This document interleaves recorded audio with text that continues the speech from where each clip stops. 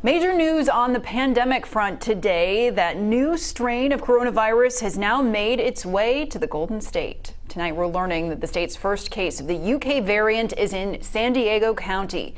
The patient, a 30-year-old man with no travel history. He started developing symptoms just a couple of days ago. At least one person he's been in contact with has started showing symptoms and is getting tested now.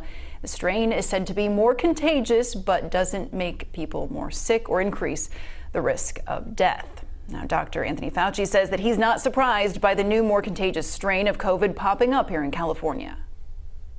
We're likely to see even more cases of it, he says, but he is not overly concerned. I don't think that the Californians should feel that this is something odd. This is something that's expected. Well, Dr. Fauci says this strain is more contagious, but it is not more deadly than the initial strains.